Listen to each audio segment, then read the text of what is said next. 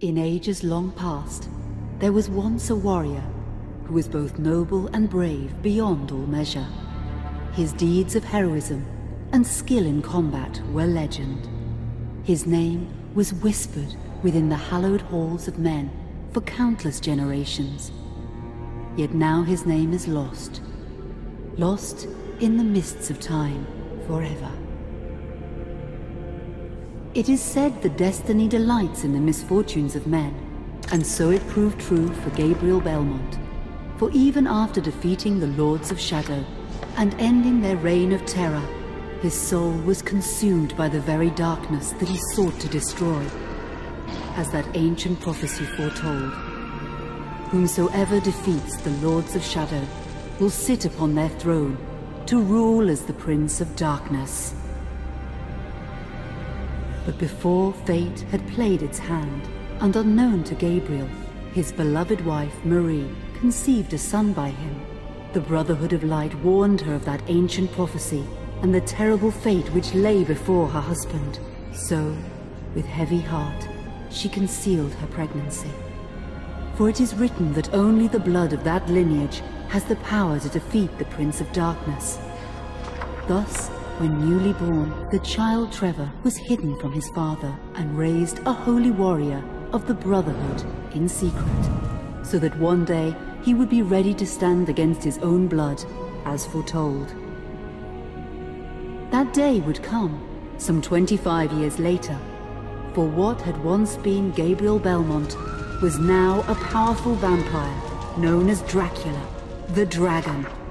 The Brotherhood of Light fought against the onslaught of his dark armies, which laid waste to towns and villages across the land, but to little avail.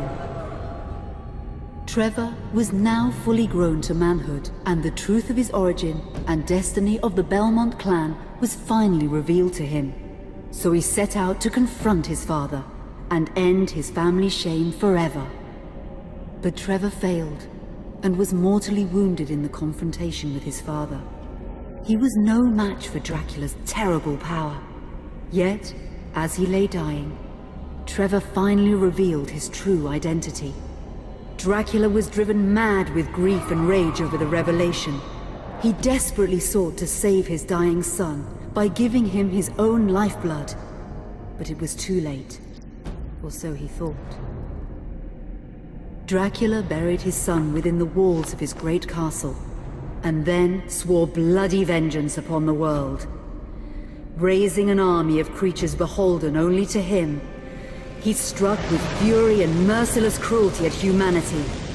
He vowed to hunt God's children for all eternity. But fate still had one last card to play. Dracula's blood had power, and that power now coursed through the veins of his dead son, slowly reviving him over many years, until one night he emerged once more into the world, not as a man, but as a creature like his father. What had once been Trevor Belmont was now gone forever. He was now a vampire like his father. Though he swore that he would not be like him, he would take the name Alucard. He would be a force for good, opposing his father's capacity for evil. In that very moment, Alucard swore to destroy Dracula. But fate had something else in mind. Meanwhile, Trevor's own son grew into a fearsome warrior with a reputation that far exceeded even that of his illustrious father. Simon Belmont knew little of his own lineage, nor his importance in the events to come. All he knew was that his mother had died at the hands of Dracula's minions when he was but an infant, and his father had been killed in single combat with Dracula. Found and raised by the people of White Mountains, Simon had but one purpose in life: to destroy Dracula for the murder of his parents. After years of training in the arts of war, Simon set off for Dracula's castle and a date with destiny. Once in the castle, Simon met Alucard, and knowing little of the true identity of his companion, joined forces with him. Blood bound them together, and fate took a hand once again, as finally they met their dreaded foe in mortal combat. Simon defeated Dracula with his whip, and yet Alucard sensed that all was not as it should be. Dracula would return.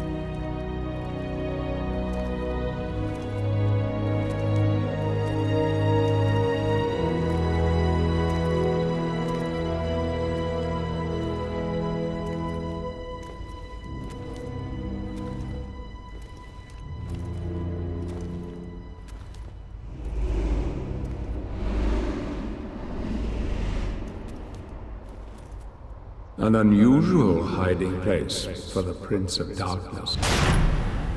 Don't you think? Zobek, where have you been all this time?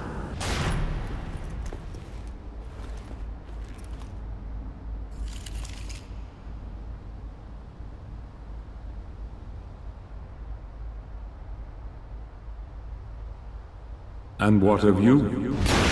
Why have you been hiding all this time? Gabriel. Don't you dare call me that. I sind Dracula.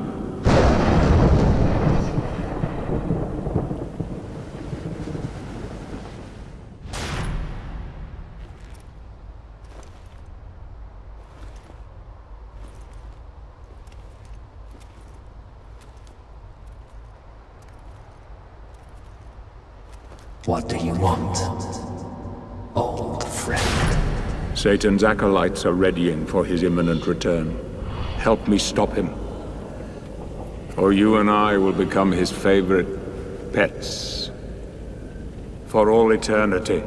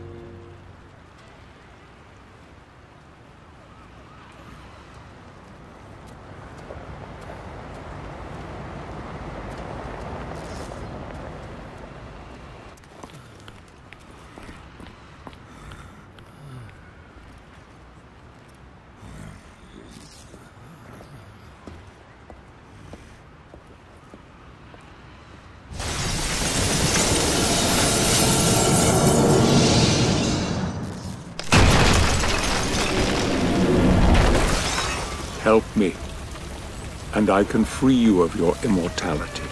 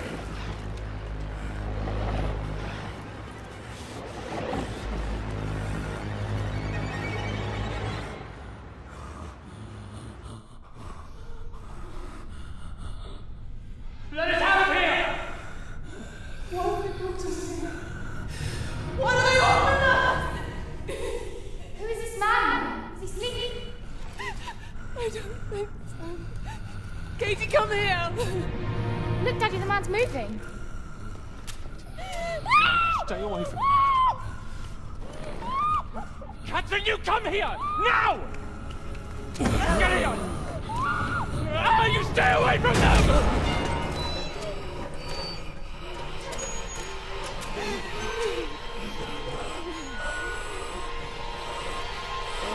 Help! Help! Please, come on! No!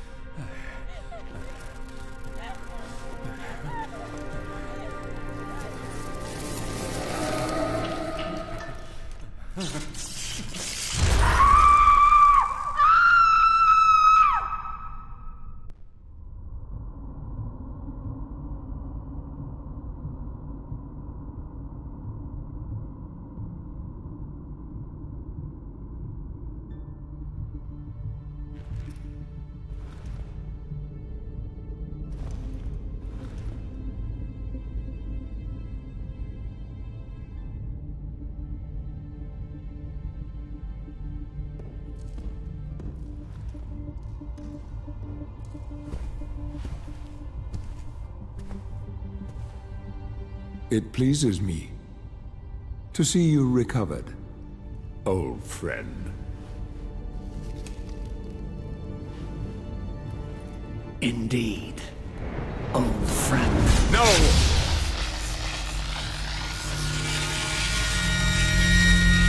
Relax. Our guest is just a little confused. I know what he wants.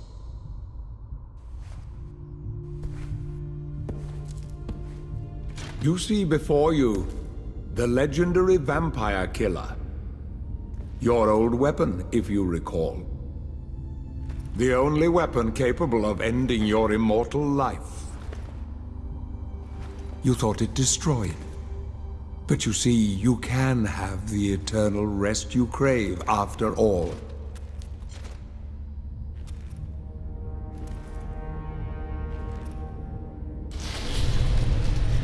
But first, you must help me. Prevent Satan's return to the world. Then, I swear to you, I will deliver the fatal blow to your heart myself. And I am sure you will fulfill that vow.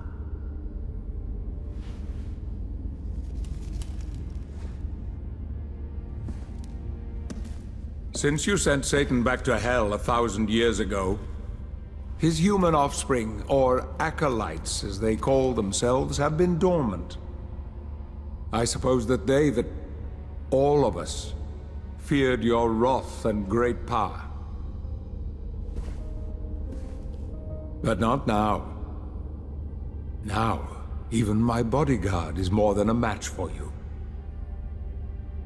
The acolytes know you are weak and are preparing for their father's return. Now they fear nothing. Don't they fear the mighty Zobek?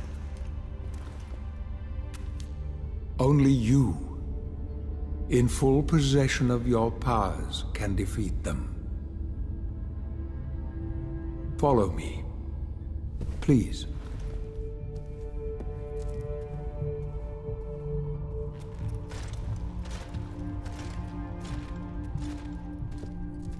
We must find and destroy the acolytes before they can finalize their preparations for Satan's return.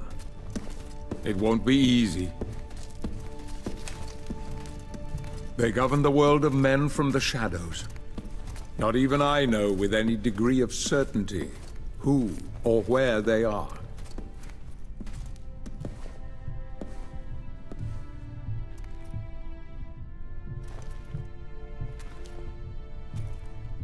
They won't come out into the light unless we can force their hand.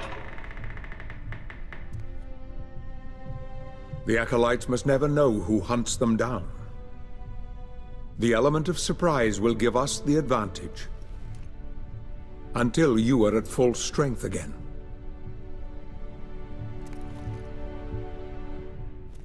And you don't know who they are or where they are?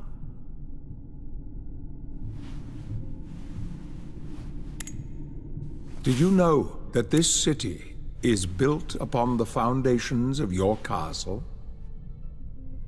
The acolytes are focusing their attentions here for very good reason. Satan has specifically chosen this place for his return.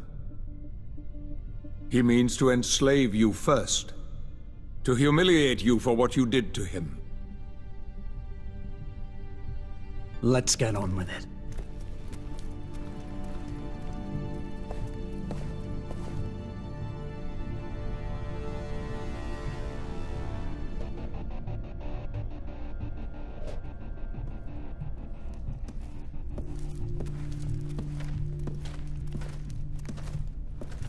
The acolytes must plunge the world into chaos before Satan can be summoned.